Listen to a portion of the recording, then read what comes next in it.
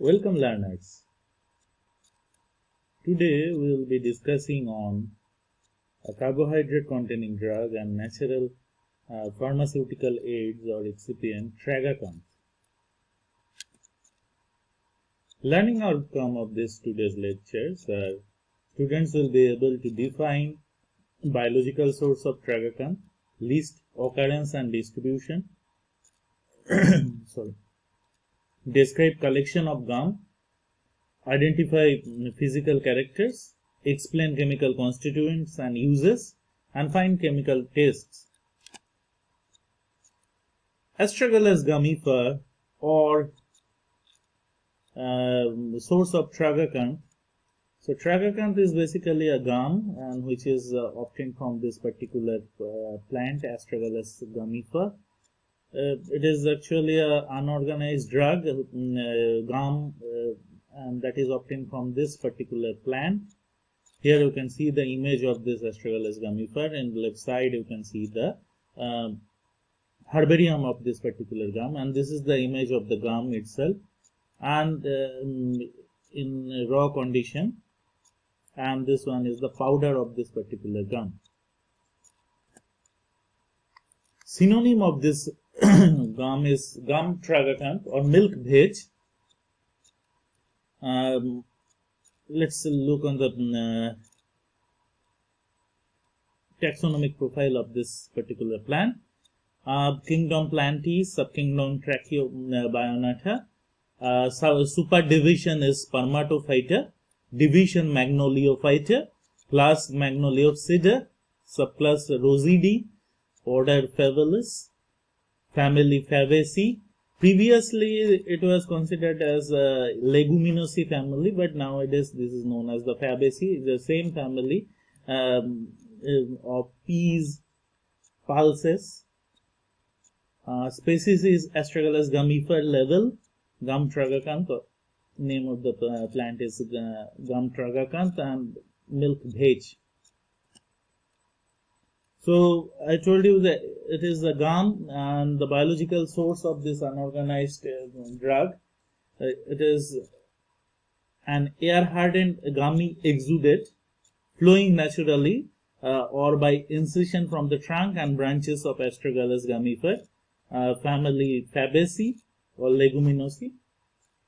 This drug is actually indigenous to the Iraq, Iran, Greece, Turkey, and mainly this plant is available in high altitude or sometimes in the desert also.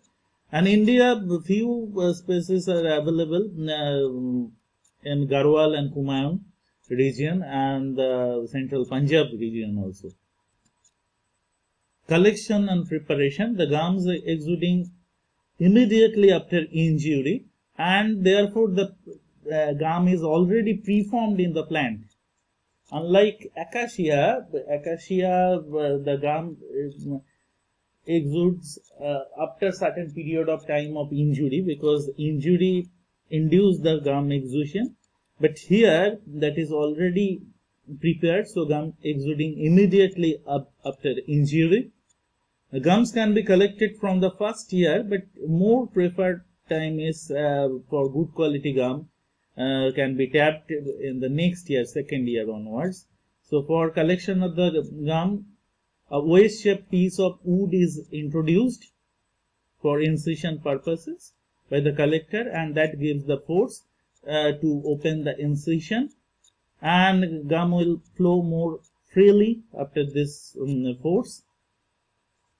And basically the gums are collected after 2 days of incision. Although after incision gums started flowing, but more preferable time for collection is 2 days after the incision. Physical characters. The colors are white or pale yellowish white, odorless, that is available in ribbon or flake or in powder form. The taste is mucilaginous taste, and it is insoluble in water. It swells in water, but very small portions also dissolve. Mostly we can get a suspension by heating this particular gum. So chemical constituent, as I told you, that it is a gum. Gum means the polymer of sugar and uronic acid. Tragacanth, when we dissolve it in water, certain portions are soluble, and if we analyze this water soluble portion or fraction, that fraction is known as tragacanthine. Chemically, that is tragacanthine, and water insoluble fraction is known as basorine. So it's a polymer of sugar and uronic acid, which on hydrolysis by acids, it produces galactouronic acid, D-galactopyranose, L-arabinofuranose, and D-xylopyranose. Let's see the chemical test of this drug. So first, the solution of 4 ml solution of 0.5% W/V solution is taken, and to which 0.5 ml hydrochloric acid is given, and then heated for 30 minutes on water bath, and that helps in the hydrolysis process of this gum, and resulting after hydrolysis we can take it in 2 different test tubes.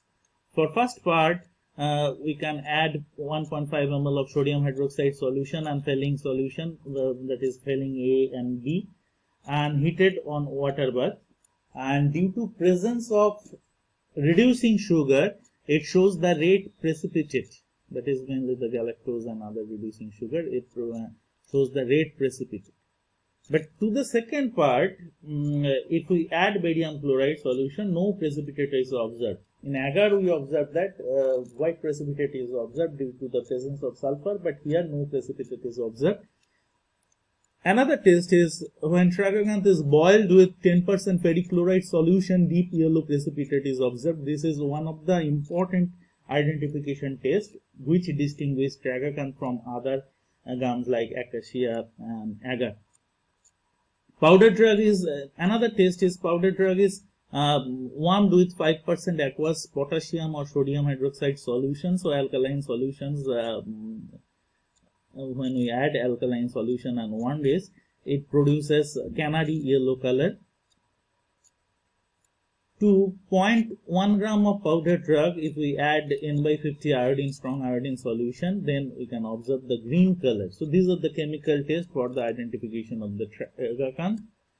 And the uses of this gum is used as pharmaceutical aids, and mostly it is used as a preferable suspending agent. It's sometimes used as binding agent for tablet.